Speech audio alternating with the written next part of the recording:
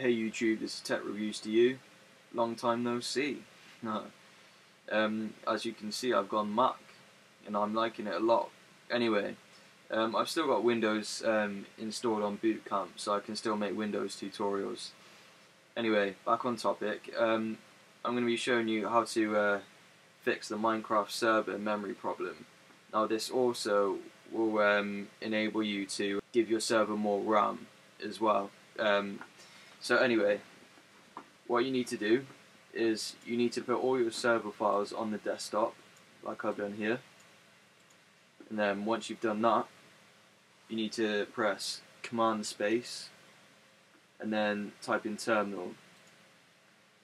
And once you've got terminal up, you need to type in ls, then cd, desk, top, then ls again. Then you need to type in cd Minecraft _ server .jar.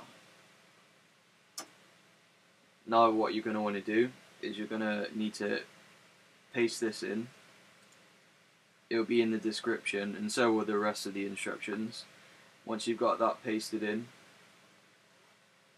you need to press enter. And what that will do is it will bring up your Minecraft server.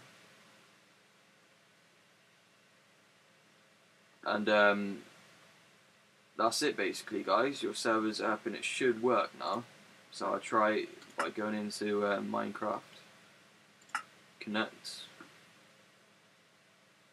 and it is now working.